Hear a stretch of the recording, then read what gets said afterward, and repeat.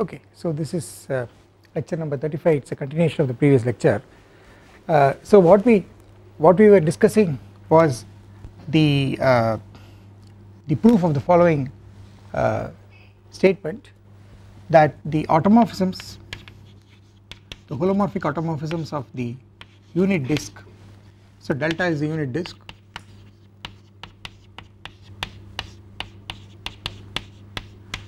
and we were trying to show that the set of holomorphic automorphisms of the unit disk are exactly maps of the form. They are Mobius transformations. They are given by maps of the form z going to e to the I alpha z minus z naught by 1 minus z naught bar z, where alpha is of course an angle and z naught is an element in the unit disk. Okay, and what we saw in the towards the end of the last lecture was that we saw that any map of the form z going to e to the I alpha into z minus z naught by 1 minus z naught bar z is indeed a Mobius transformation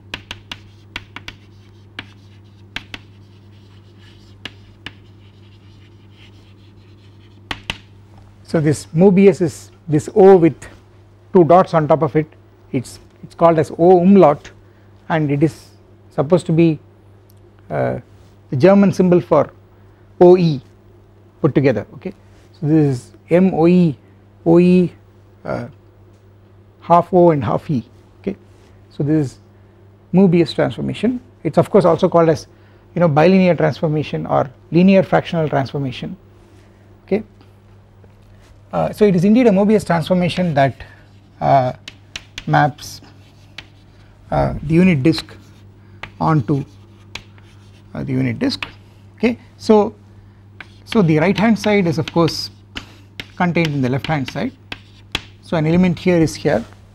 What I will have to show is that conversely any holomorphic automorphism of the unit disk is of that form. Okay, so what I am going to do is so I will conversely let F be a holomorphic automorphism of the unit disk. So what is happening is, see you have F here. All I know about F is that it's an isomorphism, it's holomorphic, its inverse is also holomorphic, and it goes from the unit disk to the unit disk, and and I have to show that F is of this form. Okay, so I have to find an alpha and a z naught such that F of z is actually e to the I alpha into z minus z naught by 1 minus z naught bar z. Right. Now what you must understand is that, see, if F takes 0 to 0 then we are already done, because if F takes 0 to 0 then it will be an automorphism of the unit disk which fixes the origin, and we have already seen as a corollary to Schwarz's lemma in earlier lectures that it has to be a rotation. So so F will be of the form e power I alpha times z, okay, which is just this map with z not equal to 0, okay. Therefore the problem is when 0 does not go to the origin, right, that is the issue. So what we do is you know, we just take see we well, let us look at what 0 goes to, alright. So for that matter, you know, I can fix any point z0, okay, and suppose z0 goes to the point w0. So my map is w equal to f of z. I take a point z0, it goes to the point w0, alright. Now what I am going to do is I am going to write on this side a holomorphic automorphism of the unit disk which takes 0 to z0, okay. I am going to do that, and you know what I am going to do, I am going to use the first statement, I am going to use this statement.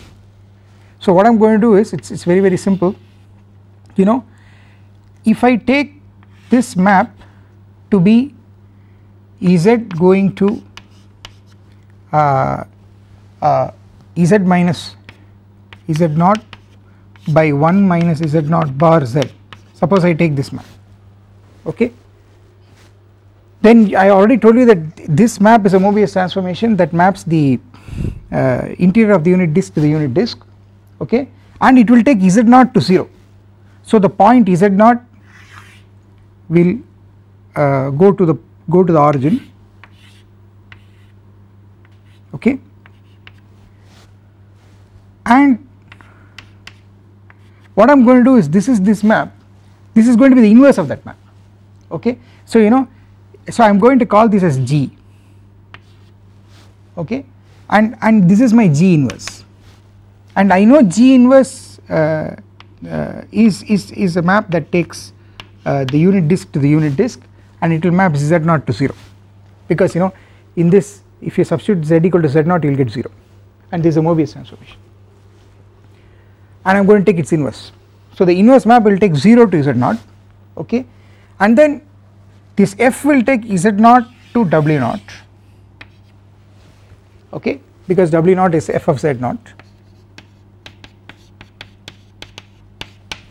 right, and then you know I am going to then again apply another map here that will move w0 to 0, alright. And what is that map? You know what that map is, I will call that as h. So and this map is going to be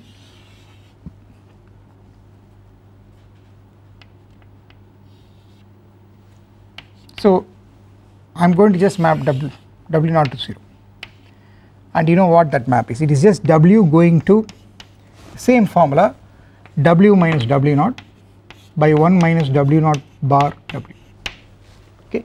This map will map w0 to 0 and it will be an automorphism of the unit disk, okay.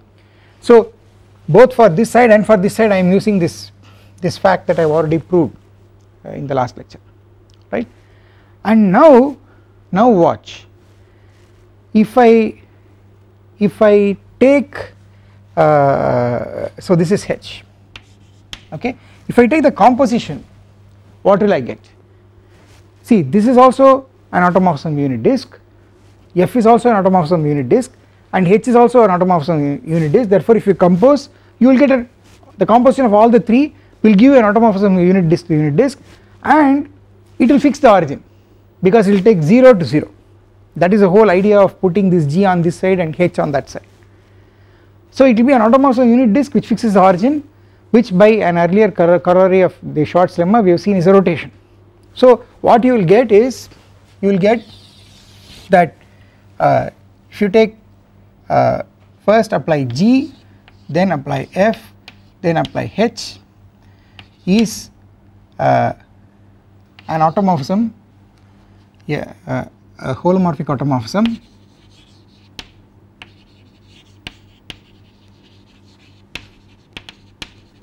of the unit disk which fixes the origin, okay. but you know any automorphism, holomorphic automorphism of the unit disk which fixes the origin is a rotation. That is the first corollary, one of the corollaries of the, that is a corollary of the Schwarz lemma that we have seen. Okay, so by a corollary to the Schwarz lemma,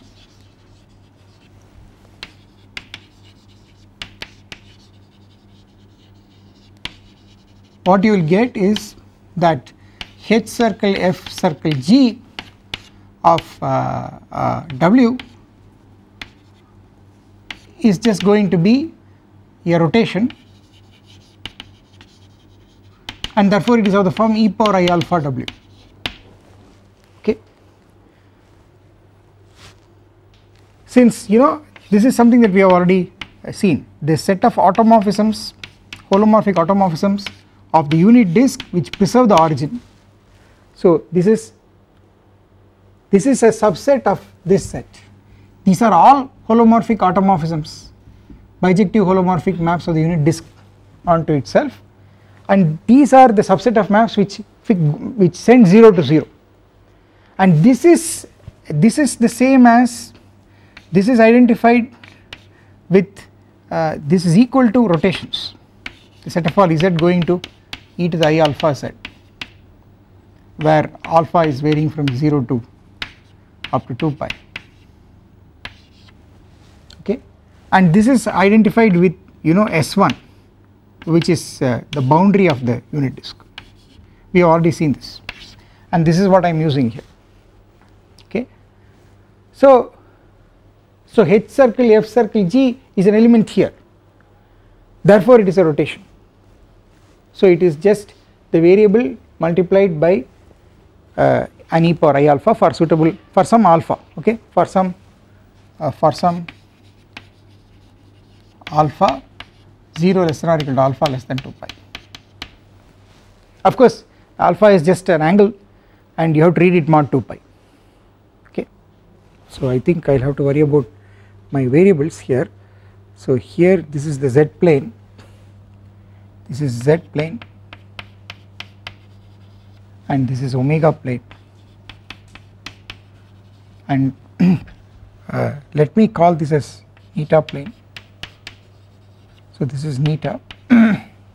So neta is h of w, okay, and w is f set, and here let me use zeta, and zeta yeah, z is g of zeta. So this is zeta.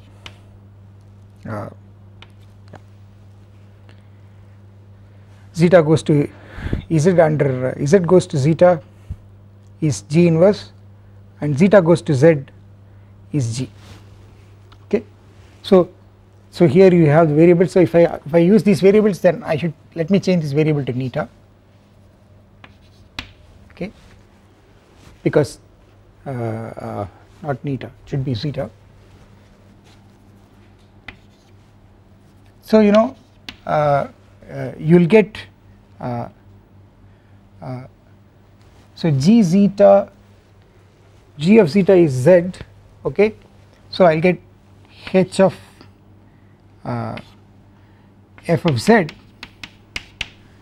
See, h of f of g of zeta is h of f of g zeta, but g zeta is z, so I will get f of z. So I will get h of f of z is equal to e power I alpha into zeta, and what is the formula for zeta? The formula for zeta is z minus z naught by 1 minus z naught bar z.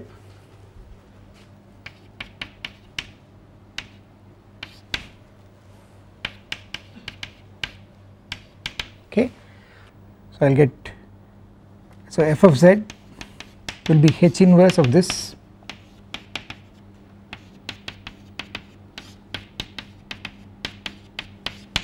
okay, and what is the formula for h inverse?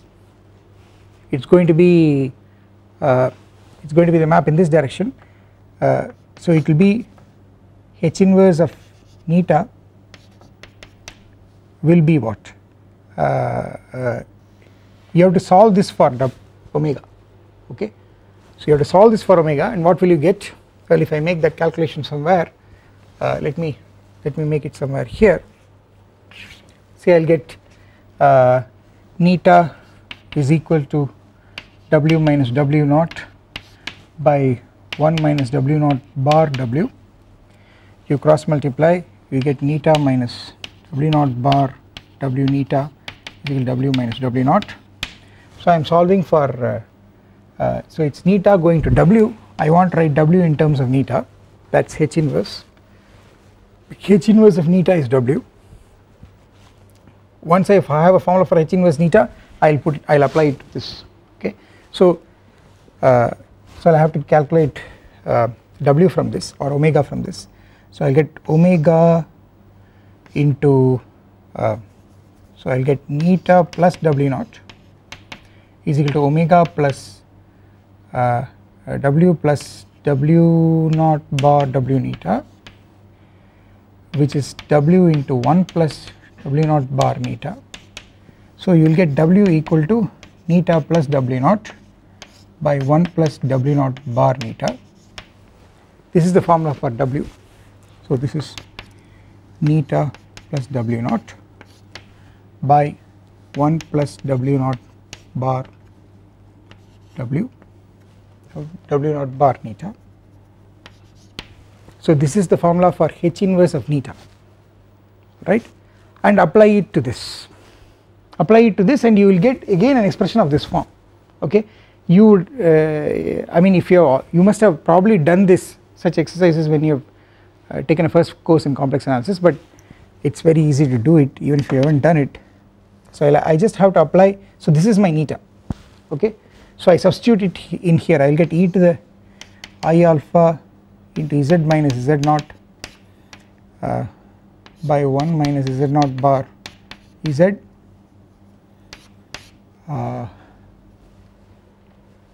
plus W naught by 1 plus W naught bar into neta, which is this e to the I alpha into z minus z naught by 1 minus z naught bar z.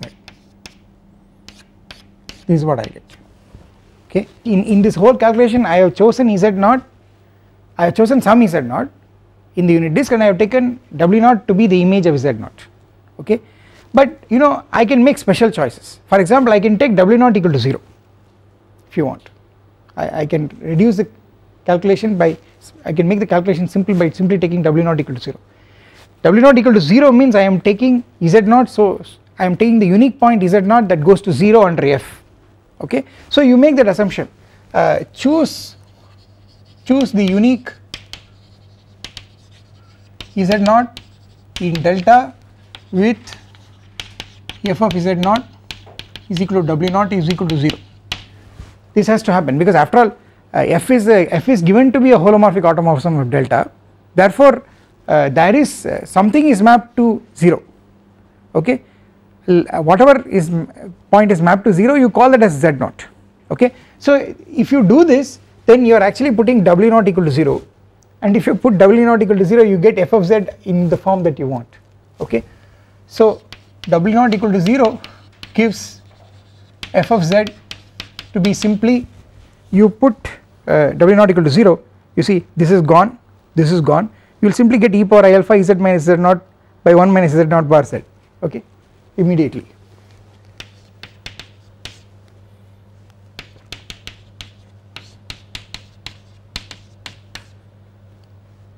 And that's the proof, that's the end of the proof. So what you have done is you started with an element here f here and showed that it is of this form. Okay, so these two are one and the same. Okay, and so in fact there is so in fact the truth is that this is also a group, the holomorphic automorphisms of the unit disk, that is also a group, because this is a subgroup, this is also a certain subgroup of Mobius transformations. Mobius transformations, mind you, form a group because you can compose Mobius, the group law, the group multiplication is just composition. Okay, so under composition Mobius transformations form a group, and this is a subgroup of Mobius transformations. Okay, these are the these are certainly I mean these are Mobius transformations of this particular form, and they are exactly the automorphism of unit disk, okay, and it is a subgroup under composition of mappings, alright, and there is a much smaller subgroup. Among these you have the smaller subgroup which are further those which fix the origin, and they are the rotations, okay. These are not rotations, there is this part is a rotation, there is something more here, okay. So the fact is, just like this subgroup of Mobius transformations that fix the origin are the rotations, it can be identified with the boundary, okay, that also can be identified in a nice way, okay. It can be identified with delta, it can be identified with delta cross the boundary, okay.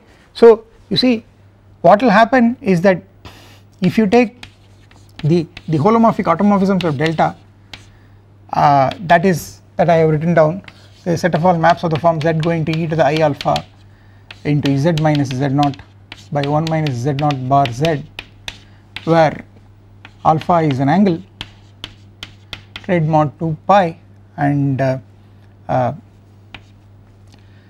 z naught is a point with point in the unit disk, okay. Now from here I can I can give you a map into delta cross dole delta, which is delta cross S1. S1 is the unit circle, okay, set of all complex numbers with modulus 1, so it is numbers of the form e power I alpha, okay. And you know what is this map? This map is, you send the map, you send the Mobius transformation z going to e to the I alpha z minus z naught by 1 minus z naught bar z, you simply send this to a pair where this first member is this z naught, because you see z naught is an element of the unit disk, and the second member is that e power I alpha, and because e power I alpha will be on the boundary of the unit disk, which is the unit circle, okay. And what will happen is that this will be also an isomorphism of groups, this will be an isomorphism of groups, alright.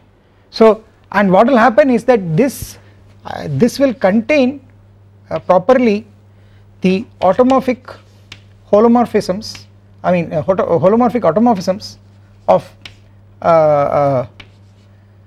the unit disk which preserve the origin, okay, which are only the rotations, and only rotations means that it will correspond to z naught equal to 0, so only rotations, okay.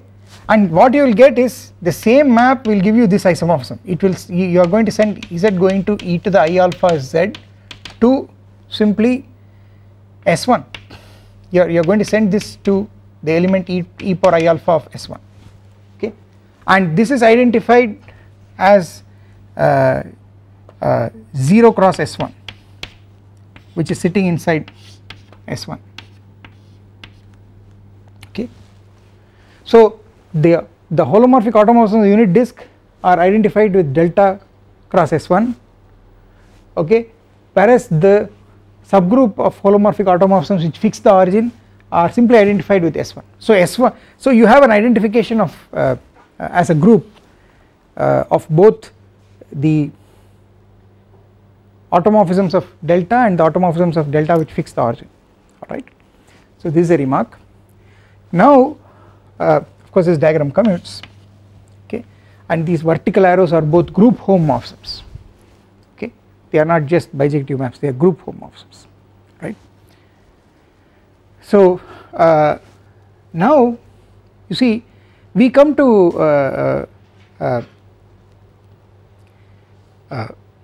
so see what we have just looked at are the automorphisms of the unit disk, okay. The question is, what can you say about a general analytic map of the unit disk onto itself? What are the most general statements you can make? So I mean, what can you say about maps which are not automorphisms of the unit disk, but which are maps, analytic maps of the unit disk into itself, okay? What can you say about such maps? So I will tell you what the main result is. The main result is that on the unit disk, okay, there is a metric called the hyperbolic metric. Okay, it is a way of defining the distance between 2 points in the unit disk. Of course, you know, metric is something that gives you the distance between 2 points in a space. Okay, so on the unit disk there is a special metric, it is called the hyperbolic metric, and we will see what that metric is later. But the point is, what the Schwarz lemma actually says is that if you take an analytic function from the unit disk to itself which is not an automorphism, then with respect to this hyperbolic metric it is a contraction, it is a contraction mapping. Okay, so this is the philosophical statement, I mean this is the ideological statement. The ideological statement is, I mean this is the statement that we need, this statement is needed for proceeding with the proof of the Riemann mapping theorem. Okay, you see in the last lecture what we did was we proved that if you give me a simply connected domain which is not the whole complex plane, then I can conformally map it to a subdomain of the unit disk, that is what we proved. Okay, but then somehow you have to alter the map so that the image fills out the whole unit disk, because finally the Riemann mapping theorem requires, I mean the proof of the theorem requires you to find an isomorphism, holomorphic isomorphism of the given simply connected domain which is not the whole complex plane with the whole unit disk. Okay, so that is the reason we have to study the hyperbolic geometry on the unit disk, right. And the point is that the Schwarz lemma actually in a disguised avatar of itself actually tells you that with respect to this hyperbolic metric on the unit disk, if you take an arbitrary analytic function which is not an isomorphism of the unit disk onto itself, then it has to only contract. So the moral of the story is, if either it is an isomorphism of the unit disk onto itself, okay, if it is not an isomorphism of unit disk onto itself, it will be a contraction mapping, which means you take 2 points, okay, and you take their images, the distance between the images will be smaller in the hyperbolic metric than the distance between the original points. That is what a contraction mapping is. A contraction mapping between two metric spaces is a map that reduces the distance. Okay, the distance between two source points is greater than the distance between the image points. That is what a contraction mapping is. And what the statement of the result that we need is that if you take an analytic map of the unit disk into itself which is not an isomorphism, which is not a member here, then it is certainly a contraction map for the hyperbolic metric.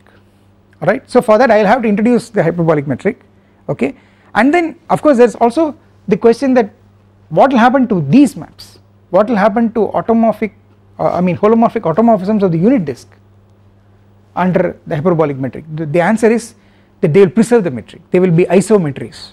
Okay, a map between two metric spaces is called an isometry if it preserves distances, that is you take 2 points in the source metric space and you take their images under this map, then the distance between the images is the same as the distance between the source points. If the distance is preserved, the mapping is called isometric. Okay, so what happens is whenever you take a map from the unit disk to itself which is analytic, either it is an isomorphism and it preserves the hyperbolic metric, or it is a contraction, so it will shrink the image of the domain. Okay, so this is a geometric fact in hyperbolic geometry which we need, okay, and that is what I am trying to explain. So you know everything comes from Schwarz lemma, you know, so the fact is that Schwarz lemma gives you a description of the holomorphic automorphisms of the unit disk which fix the origin and also the general holomorphic automorphisms of the unit disk. Not only that, it also gives you information about any other analytic map of the unit disk onto itself. Okay, so the first thing is let us recall the Schwarz lemma. So here is the Schwarz lemma. The Schwarz lemma is, well, f is defined from the unit disk and taking values in the closed unit disk analytic, f takes 0 to 0, okay. Then mod f z is less than or equal to mod z for all z in delta. This is the Schwarz lemma, which already tells you that any analytic mapping of the unit disk is a contraction, okay, in the sense that if you measure the distance from the origin, then it is a contraction, okay. The mod fz is just the distance from the origin of the image fz of the point z under f, and the distance from the origin of the image cannot exceed the distance from the origin of the source point. That is what it says. So the fact that there is a contraction is already there in Schwarz lemma, okay, but what we are going to do is we are going to improve upon this, okay. And of course what is the other statement in Schwarz lemma? If you get equality here for even a single z naught, then it is a rotation, okay. Equality occurs for some z naught in delta, z naught not equal to 0, if and only if f is a rotation, okay. So this is the Schwarz lemma. From this version of the Schwarz lemma I am going to get another version of the Schwarz lemma, which is called the differential version of the Schwarz lemma, okay. So let me write this differential version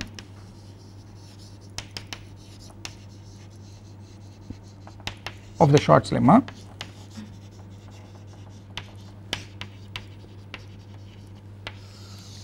So what is the differential version of the Schwarz lemma? You see, again differential version is that you have the result in terms of derivative at the origin, okay. So again you take f defined on the unit disk and taking values on the closed unit disk analytic, and f of 0 is equal to 0, that is it takes the origin to the origin, okay. Then the differential version says you take the derivative at the origin of f that cannot exceed 1, okay. The derivative at the origin of any analytic map of the unit disk into the closed unit disk, the derivative cannot exceed 1, okay. And again equality occurs if and only if it is a rotation,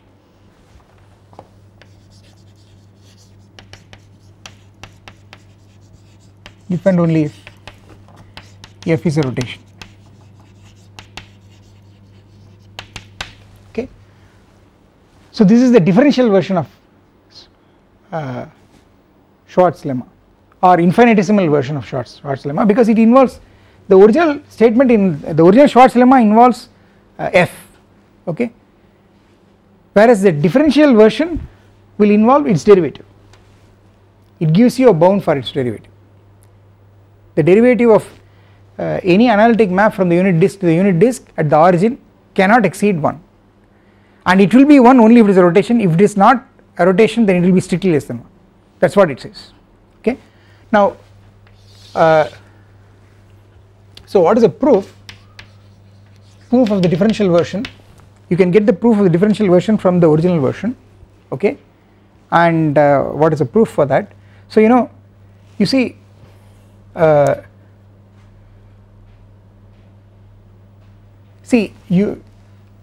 we have mod f of z is less than or equal to mod z. This is already there by the Schwarz lemma, alright.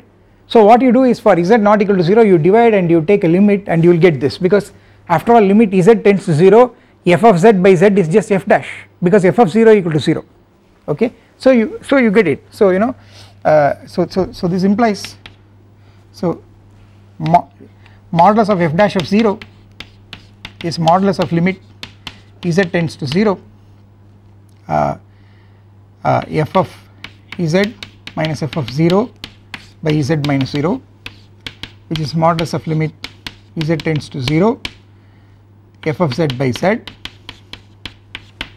But you know, if the limit of some expression exists, okay, then modulus is a continuous function, so I can remove the limit outside, okay. So I can write this as limit z tends to 0 mod fz by z, but mod fz by z, of course when I say limit z tends to 0 I am assuming z is not equal to 0, okay. So if z is not equal to 0, mod fz by z is less than or equal to 1, and this inequality is because of the original Schwarz lemma, okay.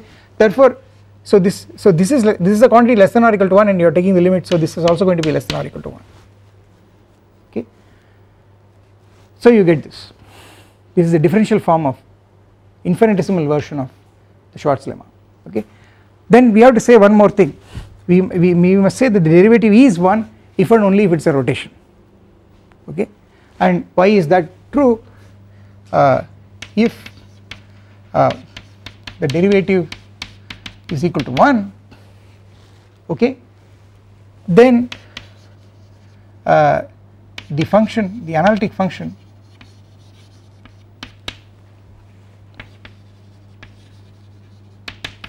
g of z is equal to fz by z, okay. So if you remember the in the last lecture or the lecture before that where we proved Schwarz lemma, what we did was we defined this function g of z to be fz by z and applied the maximum principle to it, okay, because it was analytic. It was not defined at z equal to 0, but then at z equal to 0 it had only a removable singularity, okay, which you can see because the z will cancel off if you write out a Taylor expansion of f at 0, namely if you write a Maclaurin expansion of f at 0, the first constant term will be 0, that is because f of 0 equal to 0, alright, and the z will cancel out, and therefore g of z will be represented by a convergent power series at the origin, therefore it is also analytic at the origin. Therefore this is actually, though I am writing fz by z, it extends to an analytic function at z equal to 0, it is just like sin z by z. If I take limit z tends to 0, I will just get g of 0 is equal to f dash of 0, okay. And what this will tell you, so modulus of g of 0 will be 1. If mod f dash of 0 is 1, then mod g0 will be 1, okay. And you see now go back to the again to the proof of the Schwarz lemma. In the Schwarz lemma what we did was we applied the maximum principle to g, which is f of z by z, and showed that the maximum value of mod g is always less than or equal to 1. I mean actually we proved mod g is less than or equal to 1, which translated to mod fz less than or equal to z, which is the conclusion of the Schwarz lemma, okay. So and what is the maximum principle, what does it say? If the maximum modulus, if the maximum value is it occurs at an interior point, then the function is a constant, okay. So by the maximum principle for g,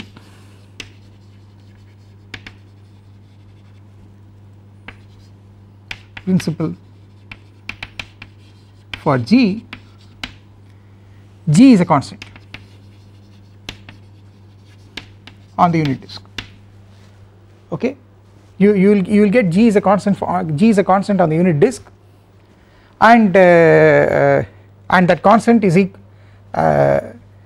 and mod g will be mod of that constant on delta, which will be mod g0, which will be 1. So this implies that this constant has modulus 1, okay. So mod g is mod of that constant, and mod g is mod of that constant, it has to be equal to mod g0, but mod g0 is 1.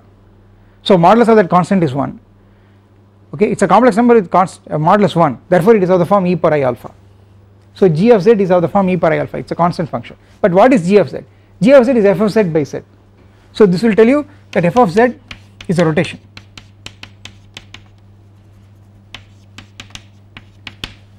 So in other words, you know, you have proved the differential form of Schwarz lemma. The derivative at the origin of an analytic map of the unit disk onto itself cannot exceed in modulus 1, okay, its modulus cannot exceed 1, and it is equal to 1 if and only if it is an automorphism, and that automorphism has to be a rotation. So if it is not a rotation, the derivative of the origin is strictly less than 1, that is the infinitesimal version of the Schwarz lemma. Okay, so that finishes the proof of this. Okay, so this is the differential version of the Schwarz lemma, and now we come to you know this question of trying to generalize this differential version of the Schwarz lemma. So you can ask, what will happen if I put instead of 0 is z here, okay. So take an analytic function from the unit disk to the unit disk, okay.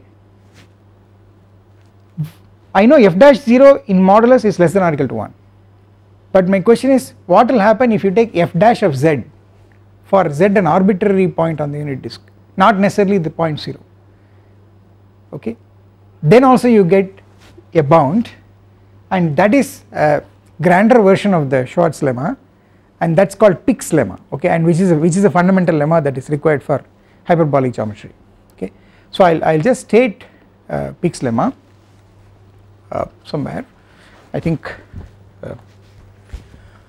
so here is Pick's lemma.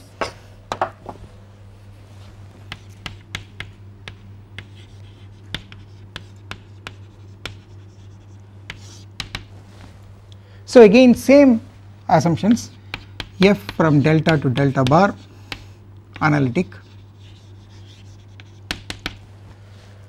f takes 0 to 0, okay, no, I do not think I need f takes 0 to 0, I do not need that, this is very general.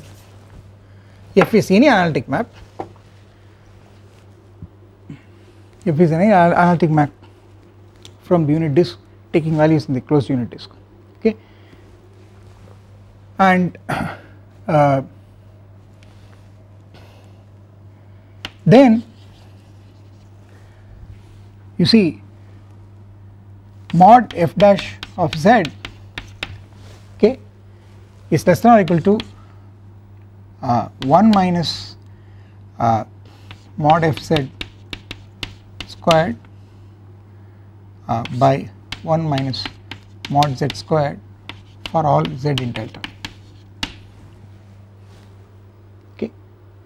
You see, if you in this, you know, if I take in particular an analytic function which takes 0 to 0, okay, then if I substitute z equal to 0, what I will get is mod f dash of 0 is less than or equal to 1 minus 0 by 1 minus 0, because I am putting z equal to 0 and f of 0 is also 0, I must, if I assume 0 goes to 0, then I will get mod f dash of 0 is less than or equal to 1, which is the differential form of the Schwarz lemma.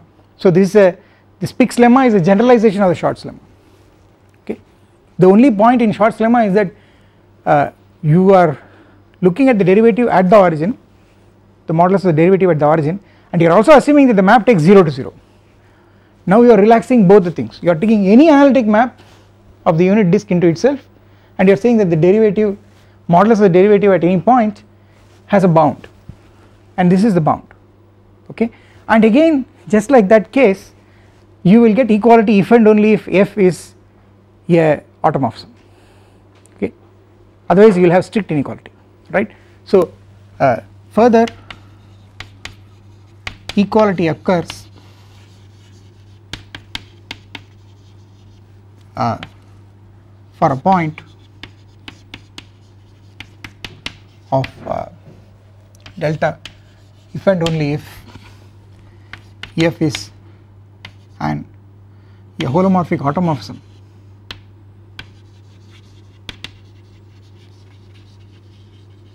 of delta. So this is Pick's lemma. Okay. So you see you can see the flavor of our arguments. We are more and more worried about the mappings of the unit disk into itself.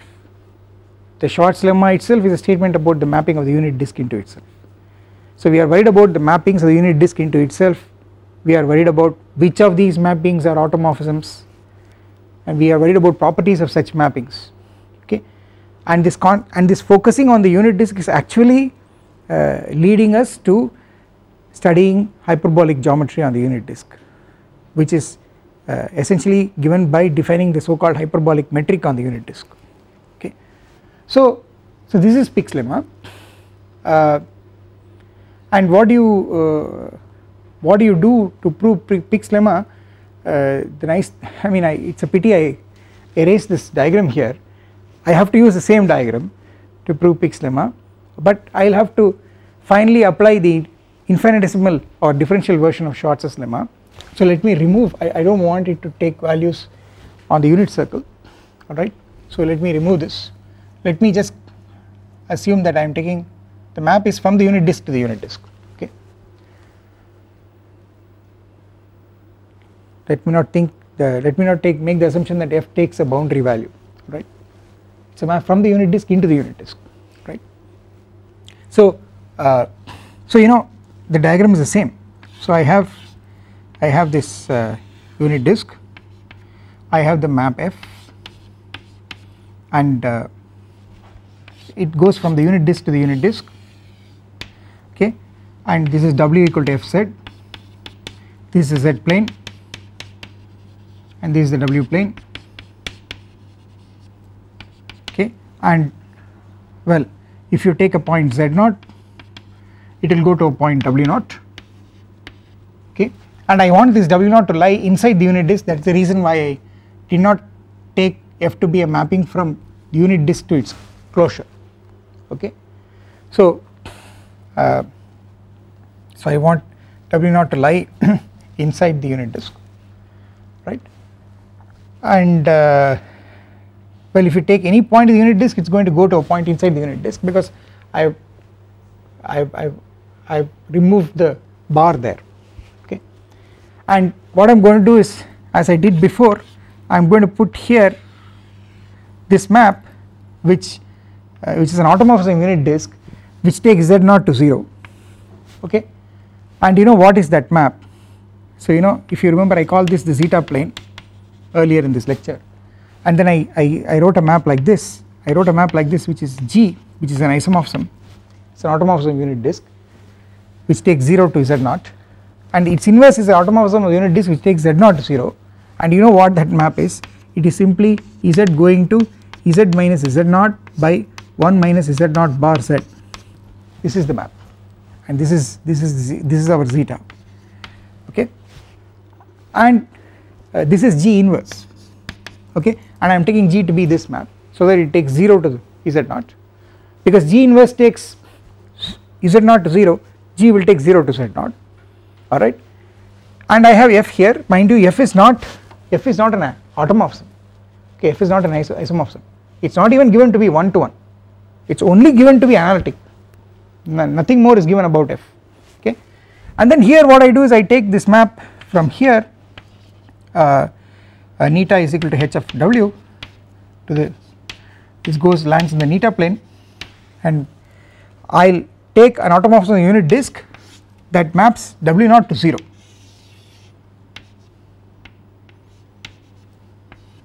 Okay, and you know what that map is.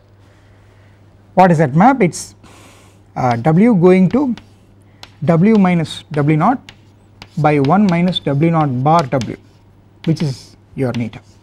Okay, so I have this set of maps.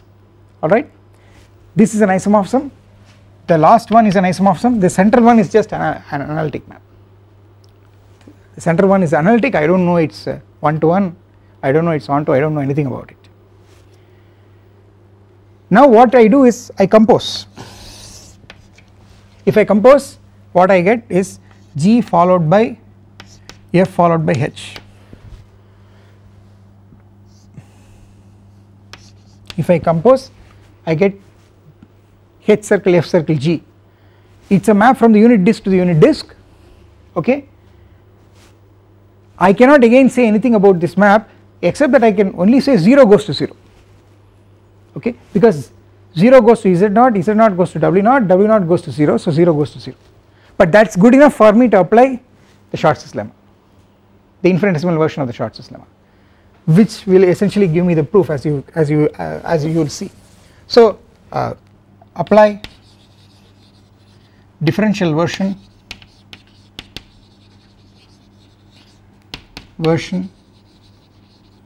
of Schwarz's lemma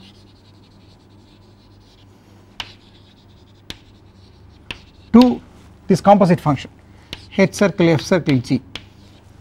What will you get? You will get H circle F circle G derivative at 0 modulus is less than or equal to 1.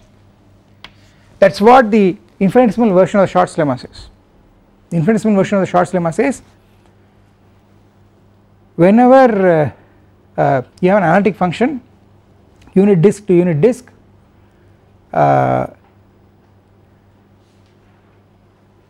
which takes the origin to the origin, okay, which visits the origin, then the derivative of the origin has modulus less than or equal to 1.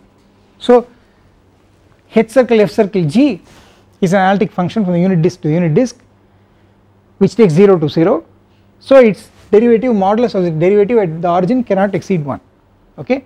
But what is this? This is, if you see, this is G dash, you see I will have G dash of 0, okay. So if I differentiate it using chain rule, I will get H dash of F of G of 0 into F dash of G of 0 into G dash of 0. This is what I will get. I will get this, because if I differentiate this by chain rule, I differentiate the outermost function, then the next inner function, and then the next inner function. This is just the chain rule, okay. And but this is what you see, this is mod G dash of 0 mod F dash of G of 0, but what is G of 0? It is Z0, so G of 0 is Z0, and what is and I will have mod H dash of F of G of 0, which is W0.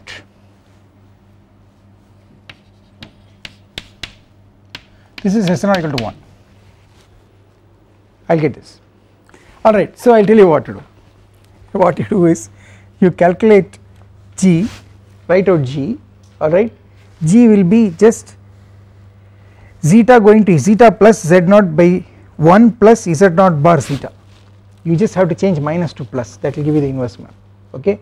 You differentiate it and substitute 0, okay. You literally calculate it and you will get mod F dash of Z0 is less than or equal to 1 minus F of Z0 the whole squared by 1 minus Z0 the whole square. You will directly get it. It is direct calculation, ordinary calculation, nothing to do, nothing complicated. And since this is true for any Z0, you get that estimate, alright. It is just straight calculation, ordinary differentiation.